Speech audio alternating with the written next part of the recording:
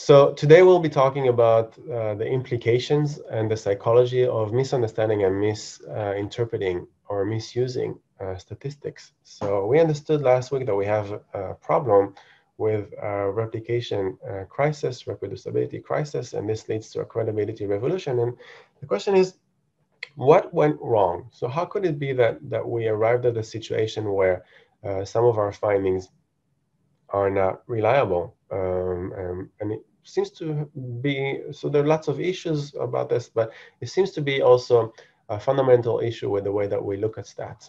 So if we, in this lecture, I have to admit that for me personally, I am very careful, hesitant, and also lacking confidence in my understanding of statistics, because I'm very aware of all the issues that there are in terms of our use of statistics. So many things I still feel that I don't know very well. So every time I go over what is a p-value, I freeze a little bit, and then I contemplate, like, did I really say that correctly? Whenever I talk about rejecting the null hypothesis, I contemplate what it is that I'm saying, because I am aware of all sorts of issues that have to do with the way that we think of statistics. So in the upcoming lecture, I use a lot of resources from other scholars, and they help me kind of explain these concepts. I'm especially going to focus today slides from Dorothy Bishop, and she's been talking about the cognitive biases in the way that we do research in researchers, and Anne that adopted some of her slides to make it, I think, a little bit more entertaining. Also, some slides from Felix and Marcus from the Manifesto of Open Science. So a lot of slides from amazing people that have really changed my understanding of statistics. And among those is Daniel Lakens with his Shiny apps and his course, and we'll talk a little bit about that. Okay, so here you can see a very common situation that I've faced many times.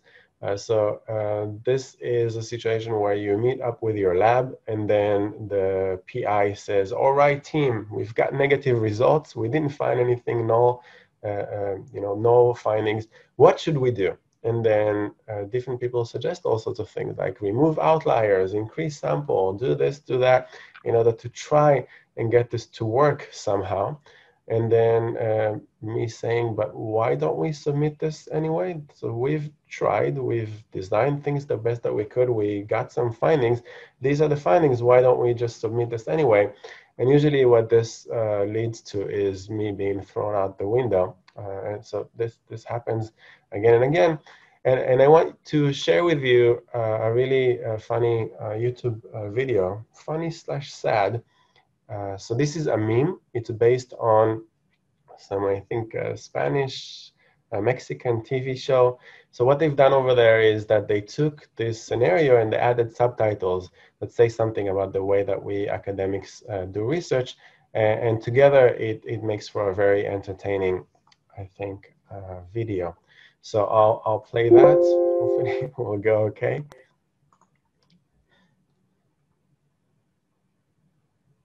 Y me llama el cocinero. Risita, ¿qué? Ve por la paellera, venga. Ya están aquí. Mira, el bañador, en las chanclas. Todo despeinado porque no me dio tiempo nada ponerme las chanclas y el bañador. Voy a la playa, había subido la marea. Eso.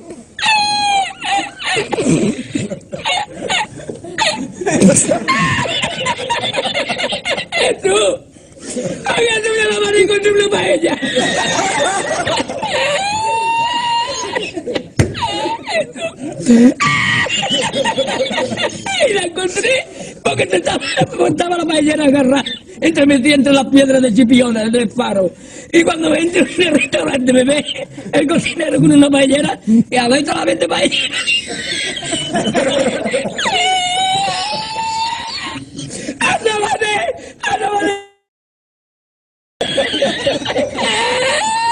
Llegaba el agua hasta el restaurante, había subido la marea.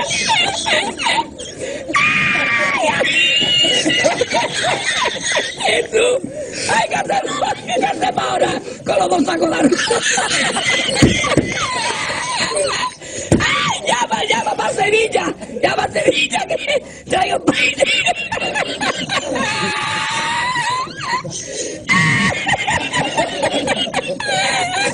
¡Ay! Tú y yo con el bañador y con la paella. ¡Ay, cocinero! No, vea, para Sevilla. Y el último que cuando ya salió la bien de regla, estamos llorando como... me cobró el tío la... me cobró a 500 veces y ya no fui más. Me fui andando con los amarillos hasta hoy.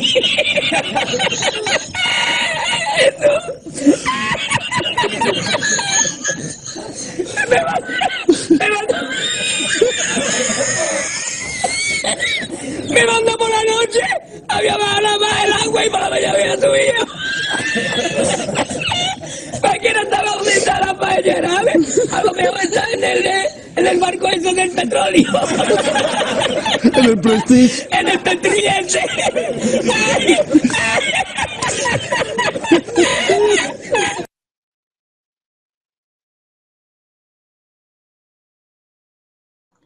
Yeah, so for me, very entertaining and very real, unfortunately.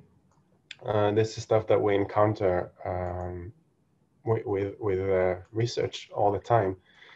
Now, you might think, okay, so entertaining, it's a funny video, somebody took this to the extreme, but I want to make the point that no, this actually happens. How do we know that this actually happens? We have all sorts of papers that investigated this question just by self-admission. For example, this paper from 2012, are people really doing this? So we asked people, are you doing these kinds of things, all the things that you saw right now in the video? Do you maybe know of other people that are doing this around you? What is your estimation of how many people are actually doing this right now? And as you can see over here, at least you have self-admission. So this is the dark one over here. The problematic thing is that if we start like with the worst case scenario, so this is falsifying data, we already have 2-3% of people that admit to falsifying data. This is real fraud with implications. If this is in psychology, there are some implications, perhaps not deadly, some consequences perhaps with clinical and applied. But when it comes to medicine, and this has been showing in other disciplines, just imagine what it means for people to 2%, even 2% is a lot. But when we ask people, so what do you think the real estimate is? And people are saying, I think that the real estimate is actually much higher. Most people say 9%, even more than that. But these are the extreme fraud cases. The stuff that we talked about in this video, the guy that was making fun of the whole thing, is simple things that it took us a while to figure out that are wrong to do. We, at the beginning, like during my PhD, nobody mentioned to me that failing to report all depending measures does anything.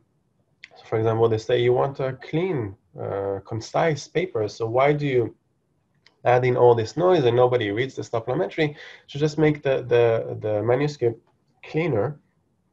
And I could never really understand that, because some of these DVs, even if something didn't work, then I think all of it should be reported. If it worked in terms of p-value lower than 0.05 supporting the hypothesis, or didn't work, you had no findings and failed to find support for hypothesis, everything should be shared. But if you look at this, 78% admit to not reporting all of the dependent variables. They don't report all of the conditions, 42%. All sorts of other things like stopping data collection after they achieve the desired result, which also means that they're peaking all the time. So if you remember from last week, feeling the future, so looking, collecting participant, looking, collecting participant, looking. So all this exponentially increases our chances of finding a significant result. So if we're doing all these things together, all of these things together mean that very close to 100% of the people who participated in this survey, academics, people who do real science, psychological science, admit to doing all sorts of things. And if you look at the actual estimates, many of them are very close to 100%. So this just goes to show you, 2012, we did a lot of these things, and we took it for granted that this is the way that we do science. When we ask people to estimate not just about them and their collaborators, but breaking this down to graduate students or researchers in your institution, so you can see biases that we teach in judgment decision making about better than average or better than others. So me, I'm great because I've never. Most of the people say I've never. Even the once or twice is troubling to me. But people are saying all sorts of things like, for us we're clean, but when I talk to graduate students, when I talk to other researchers in my own institution, especially researchers outside in different institutions, they do a lot more of that. So it seems that we're in an environment, at least in 2012, where people know about these things, but they have a sense that there's something wrong with it because they actually don't admit completely to doing it. And there's also this problematic evidence of these questionable research practices. A guided thesis, so some of you are going to be doing a thesis or an internship. A lot of students are admitting doing all these things, and this is hard data that we can actually see and look at this. So even this falsifying data over here, selectively reporting studies, a very high rate, close to 30%. So very troubling stuff. You can go on the articles and read about this. So this is Richard Feynman over here. The first principle is that you must not fool yourself, and you are the easiest person to fool. So it's not that these are deliberately trying to fool everybody into thinking that something that didn't work actually works, but I think over the years, because of all the incentives and because of all the pressure, we've led ourselves to believe that this is the way that we can do science and that this is sustainable and reliable, when in fact it isn't. So subconsciously, we've done all sorts of things to convince ourselves that this, that this is okay. So Dorothy Bishop over here, she's really has some very convincing lectures, and this is a talk that she gave that she published also in a journal. She gave this about the psychology of experimental psychology. So what does it mean to be a researcher? If we're social psychologists and we're talking about classics in the literature, so what is the social psychology of social psychologists? So it's like a meta level. And the interesting thing is that she describes all sorts of cognitive constraints on researchers. So you can see, for example, over here, confirmation bias, and we've done some really nice replications of confirmation bias, and this is a very robust effect that keeps coming up. So the tendency to seek out and remember evidence that supports your preferred viewpoint. So they like to do this traditionally in the US with Republicans and Democrats. So people don't really like to face evidence contrary to what it is that they believe. So Republicans seek out information to support the Republican view. Democrats seek out information to support the Democratic view. So it seems like each one is in its own bubble and nobody really tries to fight their own beliefs. But as researchers, as academics, it is our duty to try and really give our hypothesis the best and most critical test. So we need to be critical of everything that we do, but because we're human, we want things to work. We invested let's say that you're doing a thesis this year, so you've invested a whole year, you've planned things and you invested in data collection, and then you've worked with your professor, and then a lot of expectations. So you want things to work out. So at the end, if they don't, you perhaps convince yourself, maybe there's something there. Let's just drop a few outliers. Let's just focus on this condition, and then it will work. And every year I read thesis, not only in HKU, but also before that, I read thesis where it's very obvious that the students are trying to convince themselves that there's something there. Every year I am a reviewer on real articles, and I see many times that it's very difficult for experimenters that have invested so many years in running studies to convince themselves that there's something there, when in fact the evidence is very weak. And we'll talk a little bit about that and some real evidence for that. So I want to share with you some of Dorothy and Anne's amazing slides about publication bias. So is there really a problem with not publishing everything? Why do we need null findings in the literature? That's boring. We don't want to open an article and then read about everything that they've done only at the end to see they didn't find anything. So why do we need to know anything about nothing? So now we have a good understanding of why we need to do things differently. So I want to give you the example of this magician. And the magician is called the Amazing Significo. And this magician is trying to show you his magic trick. So just imagine this scenario where he comes up with a deck of cards, and you have 5 cards in a poker sort of way, and he tries to convince you that in one draw, he can draw 5 cards and then show you 3 of a kind. So let's say, for example, here you have three queens. But the thing is that the probability of, let's say that the deck of cards is unbiased. It's a true deck of cards, and everything is randomized and everything is transparent. Then drawing 3 of a kind is kind of rare. So it's one in 50. So if a magician tells you that he'll deal you 3 of a kind in a real randomized deck of cards, then you should be really impressed. That's support for him being a true magician, support for a phenomena that he really has some remarkable skill over here. But I want you to consider a second scenario, and this is where Significo announces 3 of a kind to 50 different people. So you can see all these people that he's been going. So let's say he goes around here in the faculty, he knocks on the door, he says, I'm going to show you 3 of a kind.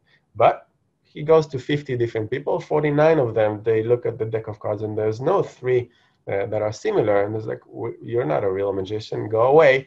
And then he comes to me, he knocks on my door, and then he says, I'm going to show you this amazing magic trick. And just happens by random chance that he shows me 3. But I don't know that he's been going around the department showing to other people. So for me, this is the first time that I see him. So for me, it's like, oh my God, how did you do this? This is amazing. But here, the missing piece of information is, it's really amazing if I don't know anything about everything that he did before that. I'm like, this is truly remarkable. But then if somebody comes next door and says, but you know that he went and he showed this to 50 people in the department, and you're the one that worked, but all of them didn't. Then I'm like, oh, okay. So maybe he's not a real magician. Maybe this is not a real phenomena. Consider another scenario. And the scenario, I think, is the closest to what it is that's happening in our literature, in all of science, is that Significo deals you 3 of a kind, and then he says that this was intentional. So he didn't tell you in advance what he's going to do. He just puts 5 cards on the table. He looks at those cards and says, yes, this is what I predicted. And then, our immediate reaction should be, wait, but how do we really know that this is what you've done? This is what you've hypothesized. We have no indication to know that this is really what you expected. You tell us that this is intentional, but how do we know? We have no idea. So we have to take your word for it. And there's no reason for us to take your word for it, because what you're claiming is to be a magician. You're claiming this to be magic, and we're skeptical. But right now, what's happening in the literature is people are saying, these are the evidence, and we knew this all along. So trust us that we knew this all along. There's no way for us to really prove this, but we're academics, so we should be trusted. So we now know that these scenarios, scenario number 2 and scenario number 3, adhere to the good examples of questionable research practices where there's selective reporting. So the magician that knocked on my door and showed this to me didn't tell me that there's 49 others that he failed before. So some cherry picking, some p-hacking, perhaps switching of the outcome, and also harking. So harking is hypothesizing after the results are known. So after the Significo sees the outcome, then he tells us, oh, yes, that's why I hypothesized all along. So after seeing the results, this is when you set your hypothesis. So we want to know if there's some indication that this is happening in reality. So back when I was in my PhD, we're talking 2009, 2014, I read a lot of papers in JPSP, so Journal of Personality and Social Psychology. And this journal is remarkable in the sense that really rigorous set of studies. So typical JPSP has something like 8 different experiments showing support for a phenomena, and all of them seem to have a p-value lower than 0.05. And whenever I looked at this, I said, okay, so this is amazingly strong evidence. There must be a phenomena over there, and these researchers are truly phenomenal in the sense that they've been able to show this again and again, every time with no failures. Now, we've, over the last decade, developed all sorts of tools. So this is here from Daniel Lakens in Eindhoven in the Netherlands. And for me, when I was doing my postdoc, I wanted to understand more about the science crisis and the way that we use statistics. I went to his workshops and I sat with him, and he showed some remarkable things, including this Shiny app. And I want to share some of this Shiny app with you. Okay, so to remind you, a Shiny app is an interface, a really nice interface that runs on top of R and allows lay people like you and I to put in some numbers and then get some results fairly quickly. So what you can see over here is that it gives you the likelihood ratio of mixed results. So let's say that you have 3 studies that you ran, but only 2 of them succeeded, and success over here is a p-value lower than 0.05 in the direction that you expected.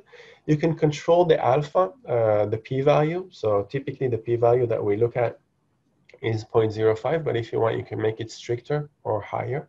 And then the assumed power, we're going to talk about what power is and the implications of power, but the assumed power over here, it depends on your research design and your sample size, especially sample size is very important over here. So typically back then in 2011, when we had Feeding the Future, JPSP, we have a large number of studies, and then we have a large number of successes in those studies. So for example, if we put here, they have 8 studies typically, and the number of successes is 8. Then we have 8 out of 8, and this is supposed to show very strong support for a phenomena. Now, the problem back then is that the samples were very small. So typically you had 20 people in each condition, the experimental and the control, and the average power was even lower than 0.35. So if we look at this implication, once we put all of this in, we can look at what this means. And generally, if you consider that all this is real evidence, then the data is more likely under the alternative hypothesis than the null hypothesis on this kind of ratio. So this is an amazing ratio. So that means this phenomena is truly unbelievable. It's a bit like magic. But when we look right down into it, so what is the probability of observing X out of n significant studies, so 8 out of 8 over here, when there is a phenomenon, given that this is our power. So given that the samples are this small, what is the chance of us seeing significant studies? So the chance of us finding 0 out of the 8 is about 3%. 1 out of the 8, 13%, 2 out of the 8, 25%.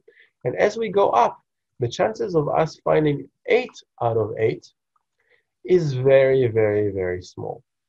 So if this is our power, and we're using this kind of very small samples, the chances of us really finding this are remarkably small. They're smaller than 1%.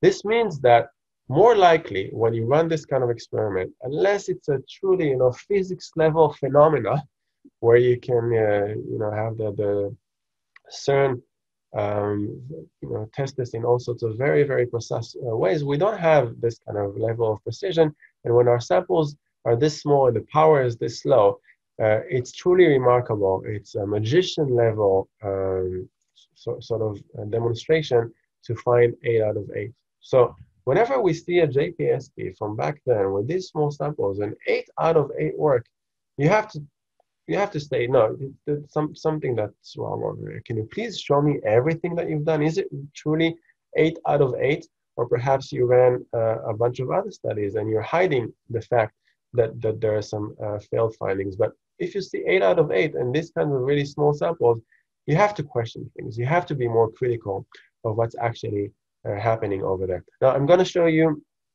like what is the what is the likelihood given that we have higher samples, so bigger samples, so higher power.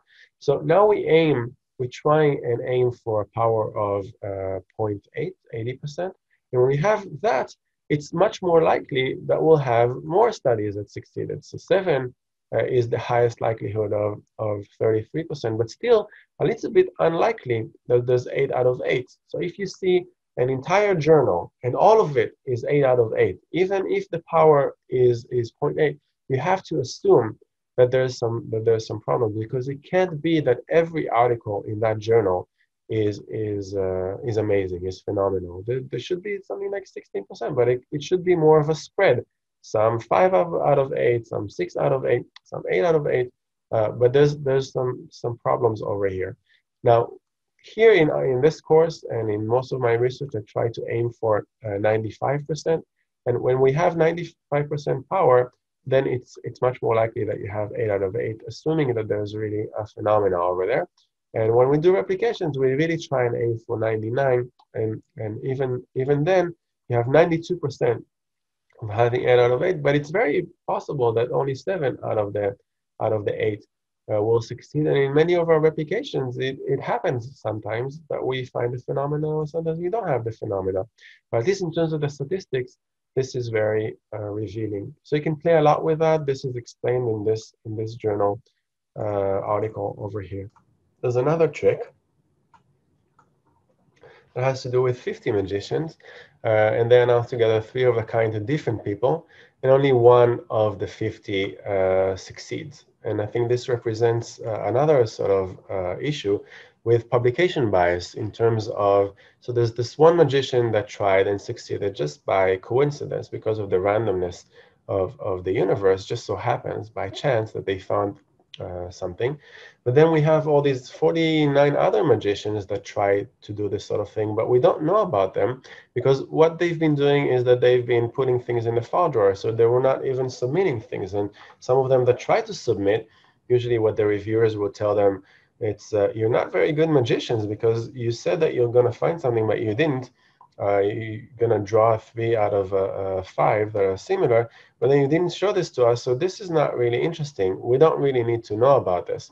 So what finally happens at the end is that we have a newspaper or a journal that's filled with the one amazing Significo magician that was able to show a phenomena. But this is meaningless unless we know about the 49 other magicians that also tried exactly the same trick but failed. Another thing to keep in your mind is that if you see again and again the same magician who continuously publishes again and again finding these remarkable findings, then you really need to ask yourself what he says about the magician. So I want to show you that this is a very sad thing, I think, is that there are some real life examples. So you remember Daryl Bem from Finding the Future? So a while back in 1987 or 3, something in the 1980s, he wrote this guide, how to write an empirical journal article. So this is copy-paste from his article, and this is what he writes about how you should do science. So planning your article, which article should you write? There are 2 possible articles that you can write. A, the article that you plan to write when you design your study. So you just followed everything that you've done based on the study. Or B, the article that makes the most sense now that you've seen the results. So it's a little bit like scenario number 3, looking at the results and then saying, yeah, it's intentional. And the amazing thing about Daryl Bem is that he says they are rarely the same, and the correct answer is B. So this is a real life example of an article of somebody who is very prominent a researcher that gives advice to graduate students on how they should write their articles. And he said, what you should actually do is hark. So you should hypothesize after the results are known, after you've seen the results. And then he just writes at the end, so psychology is more exciting than that, and the best journals are informed by the actual empirical findings of, open sentence over here. Before writing your article, then you need to analyze your data. Herewith, some other notes on this topic that basically try and say, first collect the data, then look what the results are saying, and then write the story or the hypothesis that matches this. So that's unfortunate. But if you think this ended in the 1980s, this is very unfortunate, because this is from last year, and this was published in an open science journal. So this is in eLife for somebody from Harvard. So you would say, no, we know that this is not happening in the Ivy League, the top research institutes in the world. But this is Joshua over here saying, point of view, and this is what he writes: tell me a story. In presenting your results, you have to tell the truth and nothing but the truth. What you don't have to do is tell the whole truth. So in other words, you can select the results that you present, as well as the order in which you present them, to shape your narrative. So it's not like you should follow some plan or everything that you've done, but you can hide stuff that doesn't actually go well with your results. So you need to have a narrative. You need to have a story. But now we understand this is so wrong, and we thought, at least since 2011, we have an understanding that this is flawed. But some researchers are still doing this. It took me up till 2017 to understand the implications of doing that. I've tried to do better in my own research and my research with collaborators and students, but I'm still learning. But one thing is clear, is that this over here is very, very wrong advice. So what you can see, the nice thing about eLife is that it really allows people to have comments. So you can see this blue thing shows that somebody left a comment, and this is David over here. Says, selective reporting strongly biases our understanding of the way that the universe works and borders on scientific misconduct. So just imagine that somebody that set out to give advice to graduate students in this article actually exposes that the way that he writes articles is by not presenting the whole truth, by shaping up a narrative. So that's unfortunate. It still keeps on going right now. So this amazing Significa, this phenomena of publication bias, you would ask yourself, so does this really happen in the literature, and how do we know? And we know because when we look at our journals and we look at our findings, the rates of positive results supporting rejecting the null hypothesis, p-value lower than 0.05, we have since the 1950s until Anne over here, the one that I borrowed the slides from. 97%, 96%, and 96% of all of our findings are significant. That makes absolutely no sense. And this shows a real problem with publication bias. And we really need to fix this by opening up everything. Now I'm going to go into something a little bit more technical about failures to understand sampling and probability. And then I'm going to ask you to participate with me in a quiz. And it's not really a quiz, there are no points, it's just for you to try and test yourself. And I just want to share with you that the first time that Daniel Atkins gave me this quiz, I really was not sure myself. And there was a whole debate where there were 20 scholars sitting around together in a table, and we were very confused by this. So I'm going to ask you to, so where did I put this? Okay, not this one.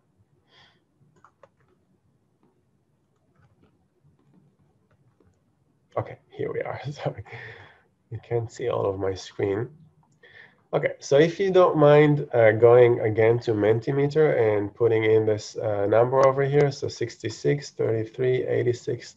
And then I'm going to ask you some questions about your intuitions of statistics, and then we can discuss those together. So let's assume that we have an experimental condition and a control condition. So we're running an experiment and we're trying to compare in a between design. In our t-value, t statistics is 2.7, our degrees of freedom are 18, and then we find p-value equals 0.01. So my question is, what do you say about the statement, this means that you have absolutely disproved the null hypothesis? Yes, no, or I'm not sure. So keep in mind about this p-value over here. P-value is the indication. So when you read the journal article, this is the kind of stuff that you see over there. And you really need to ask yourself, so what does this p-value mean over here? Does it mean really that you absolutely disproved the null hypothesis, that you found conclusive evidence in support of your alternative hypothesis? Yeah, so it seems that you have some intuitions about this, 5 of you. Whereas about 8 of you are not really sure. Okay, good. All right, so this was, so remember this statement over here. So this means that you've absolutely disproved the null hypothesis. I guess you can say the majority says no, but there are some people who say yes, and then a lot of people are saying I'm not really sure. How about this next one? So it's exactly the same statistics. So we still have this p-value 0.01. Does this mean that you have found the probability of the null hypothesis being true? Does this say anything about the null hypothesis, whether it's true or not?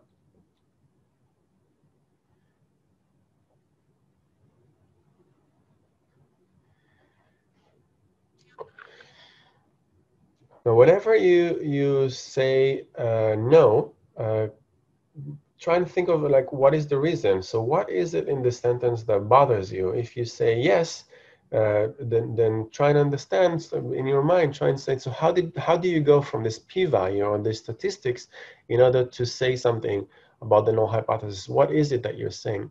Here there seems to be a majority that says, no, I haven't. We'll come back to this. Okay, let's try this next one. Same statistics. This means that you've absolutely proved your experimental hypothesis.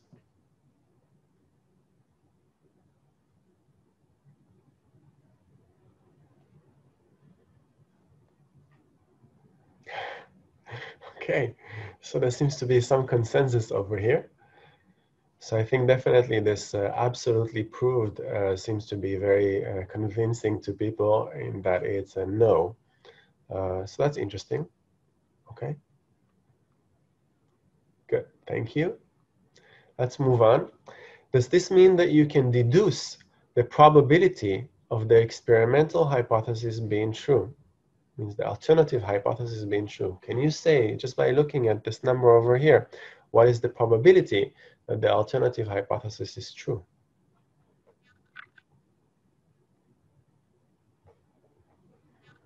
Okay, some confusion, 222, 232. Yeah, so this is a little bit more tricky because now we're not talking about absolutely proven or disproven. This already captures a little bit more of the number in terms of the probability. So now we're talking about probabilities. So this is a little bit more confusing.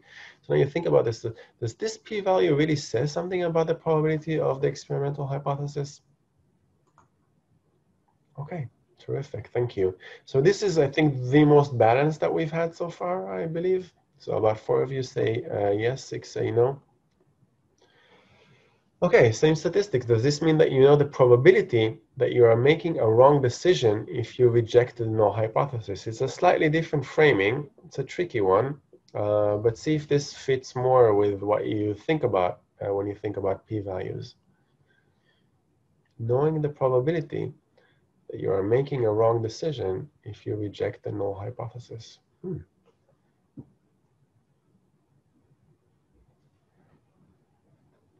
Yeah, this one's confusing, isn't it?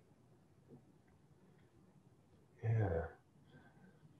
All right, so more of you are saying, yes, I have. Okay. Huh. So definitely this seems to be the closest majority. I think this is the highest that we've got so far, in terms of 9 of you thinking that this is perhaps gets to the point of the p-value. Okay, I think this is the last one about replicability. So when you see this p-value over here, what does it mean for the ability to replicate, to find the same result if you repeat something? So this means that if you repeat the experiment 100 times, you will still get the same results 99% of the time. Oh, okay, so it seems to be a consensus over here, a strong consensus that this is not true. Okay, so it seems like in the last few, many of you have shifted from I'm not sure to either yes or no. So as the questions moved on, I think um, you found a little bit of what this might be and what it is not. So that's really interesting. So thank you for playing along with me. this is interesting, and I have to say, really, it's not me being humble. This was very confusing to me, and it still is to some extent. So I think it will not be a great surprise to you to realize that in this kind of quiz. So the quiz is this is how we usually show this in a survey. So let's say that you have an independent means test, and this is the kind of the result that you have, and this is the survey that we give with a true and false when it's not on Mentimeter. And then I think it doesn't come as a great shock and surprise that all of these statements are false. And why is that the case? And I think some of you perhaps were onto this. So whenever you have something that says you have absolutely disproved or you have absolutely proved, then there's of course this is not the way that things work in statistics. So you can accumulate some data, but you can definitely never say that you've conclusively rejected the null hypothesis. And I just want to say that in many papers that I review, and sometimes in thesis, in students' thesis, people use p-value as an indication that we have proven our hypothesis. You haven't proven anything. You have shown support for rejecting the null hypothesis that indicates some support for your alternative hypothesis. But you need to be very humble and move away from papers that use prove in the way that they describe statistics. So all sorts of problems with statement number 2. I think this is 5 and 6. And then despite wishful thinking, the significance test does not and cannot provide probability for a hypothesis. So it doesn't say anything about the probability over here. Sorry, 4 and 5, these probabilities. The last one over here, the sixth one, is that it's a fallacy, and a lot of people I think take the p-value to say something about whether you're able to replicate something in the future, and this is really not the case. It's a nice fantasy, but you cannot really use the p-value in order to say anything conclusive about the replication rate. Definitely nothing as conclusive as 99% of the occasions. There's so many other factors, and the p-value is just not meant to be used in this kind of way. Now, we can go and we'll talk a little bit more about what p-value really stands for and what p-value means, but I just want to tell you that you're not alone in this. I felt really bad at the beginning when I failed many of those, when I got this wrong. But I want to say that when you give this typically to psychology students, and you can see over here this paper from 2004, you give this to psychology students, about 44 out of 44, 100% fail at least one of these questions. So you say, okay, maybe it's students. So we don't expect much from students, and especially psychology, they don't have a good understanding of statistics, but we expect more from professors and lecturers. So this is someone like me that doesn't teach statistics and has a limited experience with statistics as a background. And we did just as bad. So some of us, 90%, fail in a sample of 39. But I think the most surprising thing over here is this one over here on the right. So when you think about professors and lecturers teaching statistics, 80% of them get at least one answer wrong over here. Now, if this is not shocking enough for you, so this paper came out last year in Advanced in Methods and Practices in Psychological Science, and the title of this paper is Failing Grade, 89% of introduction to psychology textbooks that define and explain statistical significance do so incorrectly. So they opened all sorts of introduction to psychology textbooks, and they did this in a very large sample, and seems very conclusive in terms of representation of all the textbooks that we have. And it seems like a lot of them had errors. What kind of errors? So all these fallacies, all these things that we just covered in terms of misinterpretation of the p-value. So you can later look on this fallacy in the description. But the bottom line is that so many of them failed in terms of the definition and the explanation, and overall the rates are just ridiculous in terms of them using these fallacies. So it's not only that our intuitions of what the p-value is are wrong, but also our instructors are teaching us these things wrong. And when we look at the books, because we trust the books are teaching us p-values wrong. So it comes as no surprise that you have a lot of people that are abusing p-values, and it's not deliberate, it's just like really bad training about a misunderstanding of what p-value really represents. So what is a p-value? And the p-value, I'm just looking at this as the one statistic, but there's all sorts of other issues with all sorts of other statistics. This just goes to show you how complicated statistics is and why we might have a problem with science. So this is Daniel Atkins over here. You're very welcome to go on his blog and then look at his YouTube channel, where he shows some videos from his course on Coursera.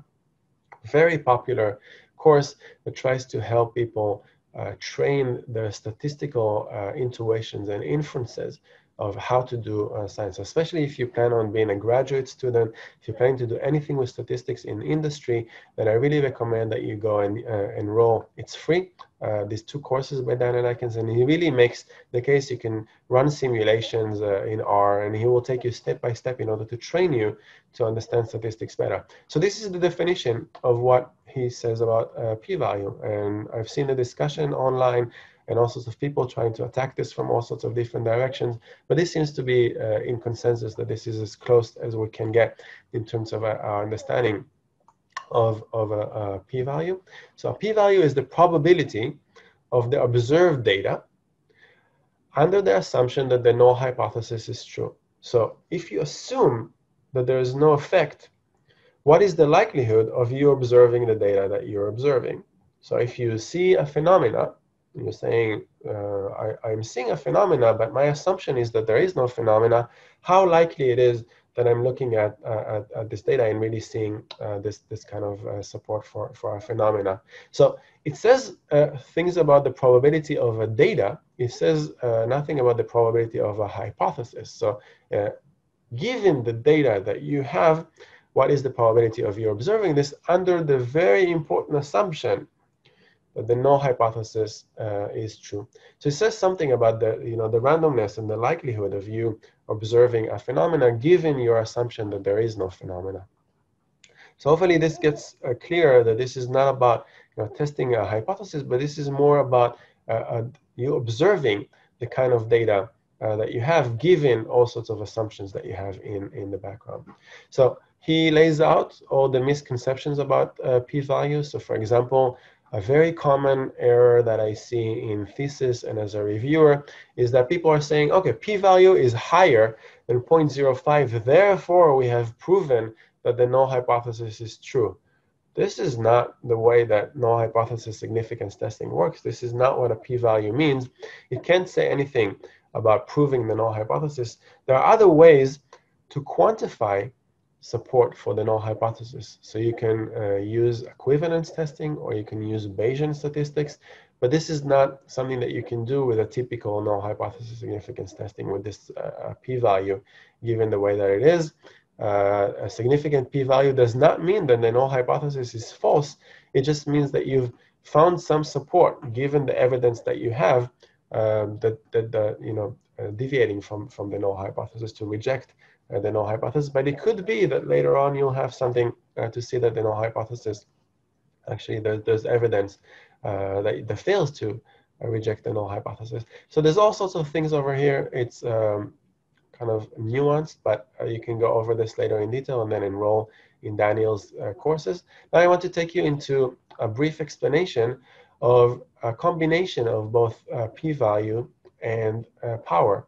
So we usually look at p-values, but it's very important that we also consider the power, and I'm going to explain why. So this is a very brief video. Don't worry if you can't get all of it. I'm going to explain this in a little bit more detail afterwards.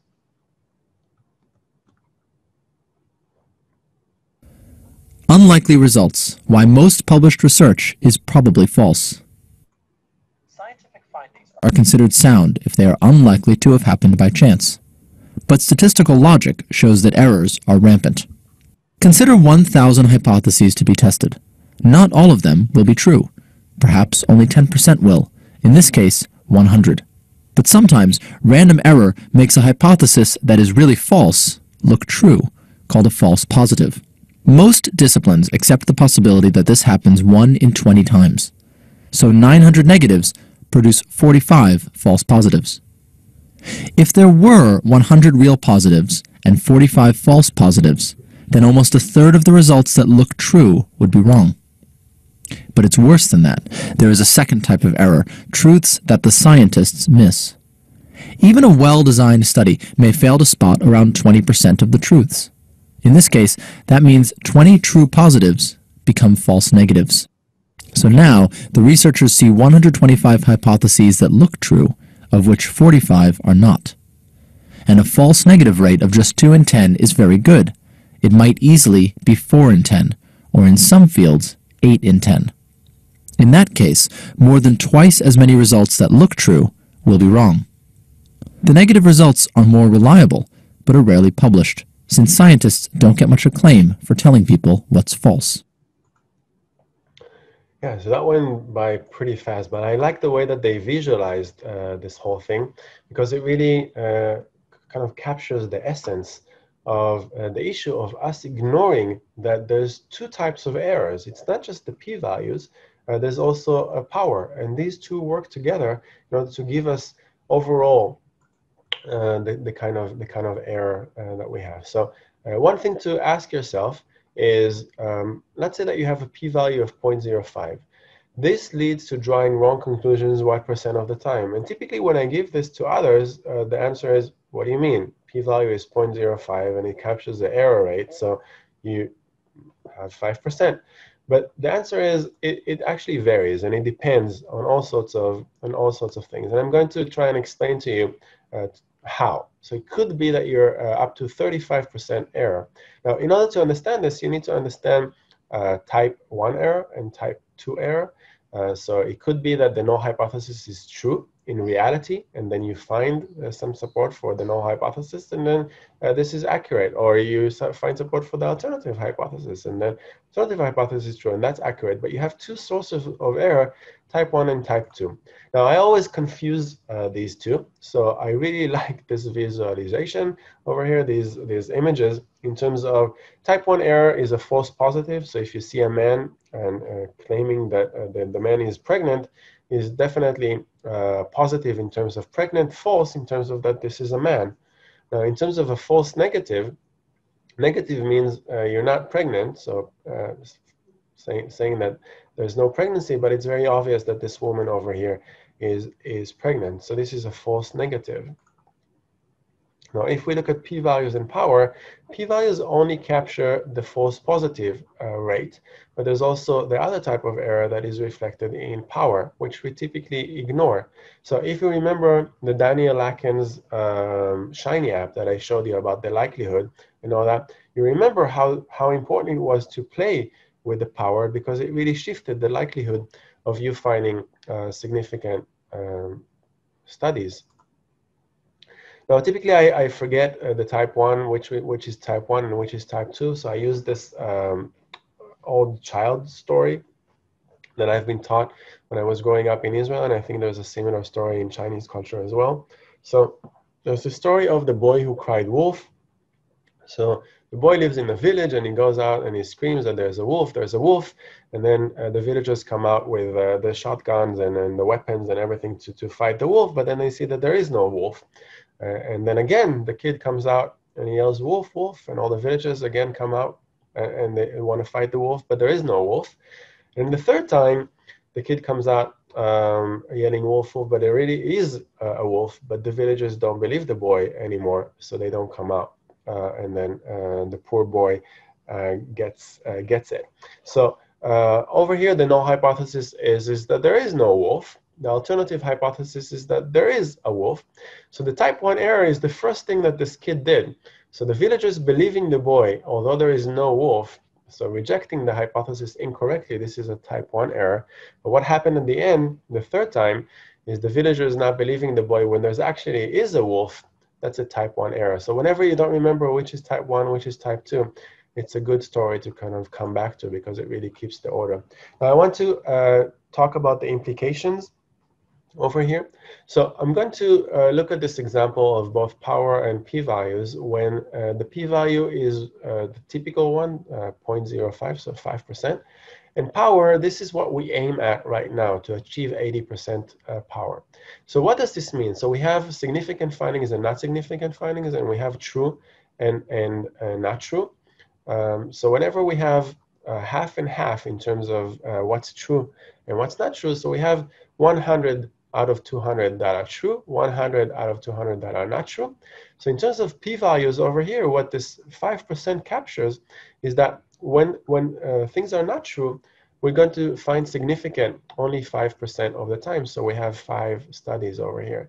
But when there is a phenomenon over there, when things are true, we're going to find significant 80%. So this is the power over here, 80% of the time.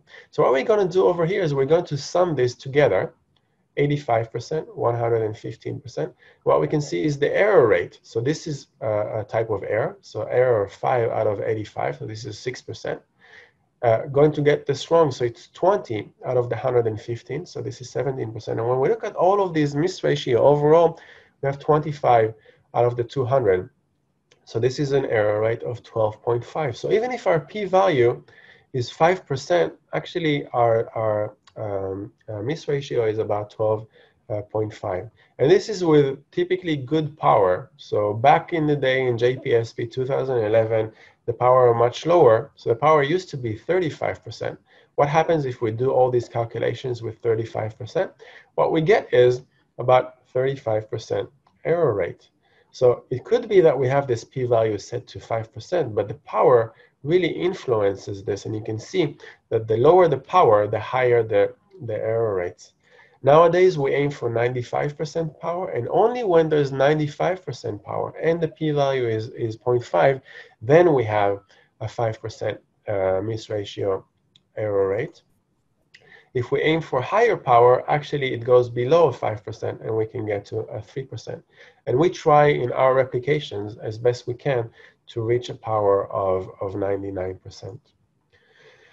Now, we understand now all the issues with a p-value, so we're trying to move away from p-values, and this is why we try to look at different kinds of way of quantifying support for a hypothesis. And in recent years, we've moved to what people call the new statistics, looking at effect size and confidence intervals. So we'll have a little bit on that in the tutorials, and we'll talk a bit more about that later on. We prefer effect size because p-values, especially this 0.05 arbitrary criteria, you either find support for rejecting the null hypothesis or you don't. But effect size is not dichotomous. It's not a yes or no, but it gives you a measure of strength. So you can say 0.2 is lower than 0.5, and then you can compare different strength. So it's not just saying yes or no, it's just saying now you can compare, you can assess this kind of impact with this kind of impact. You can make all sorts of interpretations of this. You can say 0.2 in my discipline is considered to be a weak effect, but then in other disciplines you're going to say 0.2, that's actually a very meaningful effect if it can help save lives, or if it can help save a lot of money when the sample is very large. So there's all sorts of things about the way that we interpret correlations and all that. Because our time is limited, I'm gonna skip this for now. I really recommend that you play this game over here. It's called Guess the Correlation. So I'm gonna just very briefly show you that. To guess your understanding, to get a little bit of your understanding of correlations, so you can sign up for that and play a game, and it looks a little bit like the old games back in the day. So you can do a new game over here, and it shows you this distribution of a correlation, and you can just look at this and say, so what does this look like? Like what kind of correlation in this? And it takes some time, even for the most experienced people, to look at this and say, oh, I think the correlation is this and that. So a correlation goes from -1, which is negative, 0, no correlation whatsoever, to 1. And when you look at here, you can see sort of like the line, the regression line over here. And this is just based on what it is that, just like looking at this, it looks like a that's wrong. So I lost a heart, and actually it's the true R is 76%. And then you can play a little bit. This looks a lot more random, so maybe something close to that.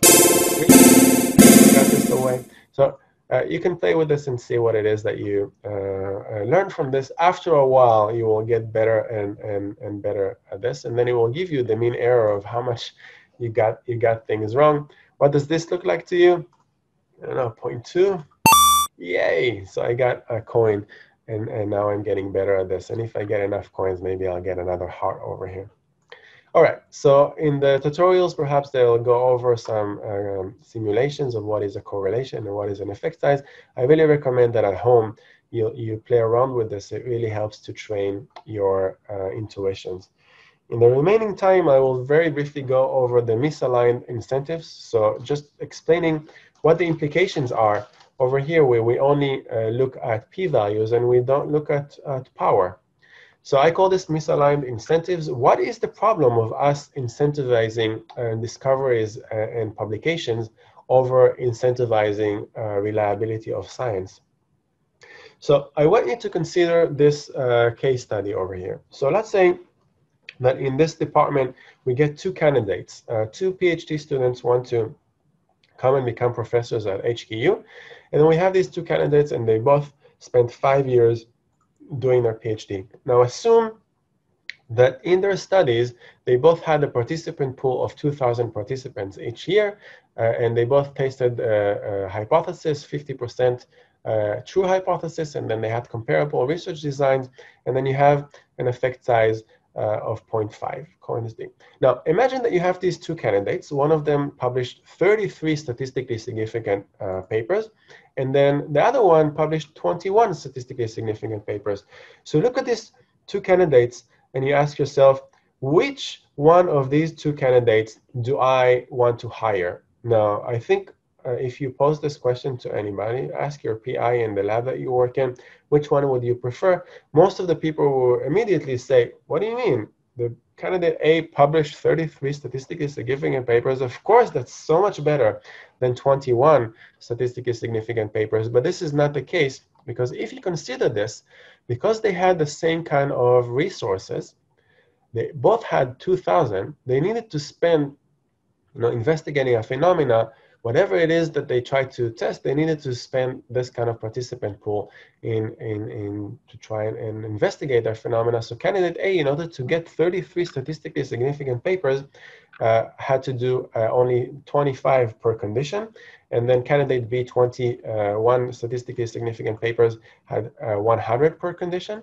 And the implications for this is that because the sample size, the power of candidate A is much lower, then the ratio of false positive is much higher, and only 25% of the results can be replicated in exact replications, given all sorts of estimations on this data, on this information. So the candidate B that published 21 statistically significant papers, 6% is false positive, but a lot higher rate, 76% of the results can be replicated in exact replications because the power, the sample size was much higher. If you want to read more about this sort of simulation, you should go and have a look at this paper over here by Will, and we'll discuss a little bit more of Will's work later in the course.